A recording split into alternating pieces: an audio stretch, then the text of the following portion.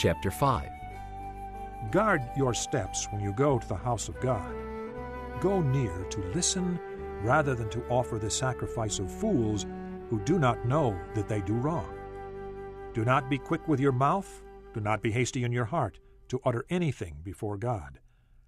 God is in heaven, and you are on earth, so let your words be few. As a dream comes when there are many cares, so the speech of a fool when there are many words. When you make a vow to God, do not delay in fulfilling it. He has no pleasure in fools. Fulfill your vow. It is better not to vow than to make a vow and not fulfill it. Do not let your mouth lead you into sin, and do not protest to the temple messenger, "My vow was a mistake." Why should God be angry at what you say and destroy the work of your hands? Much dreaming and many words are meaningless. Therefore, stand in awe of God.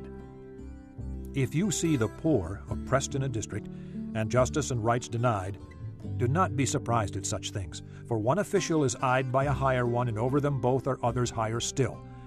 The increase from the land is taken by all. The king himself profits from the fields. Whoever loves money never has money enough. Whoever loves wealth is never satisfied with his income. This, too, is meaningless. As goods increase, so do those who consume them. And what benefit are they to the owner except to feast his eyes on them? The sleep of a laborer is sweet, whether he eats little or much, but the abundance of a rich man permits him no sleep. I have seen a grievous evil under the sun, wealth hoarded to the harm of its owner, or wealth lost through some misfortune, so that when he has a son there is nothing left for him. Naked a man comes from his mother's womb, and as he comes, so he departs. He takes nothing from his labor that he can carry in his hand. This, too, is a grievous evil.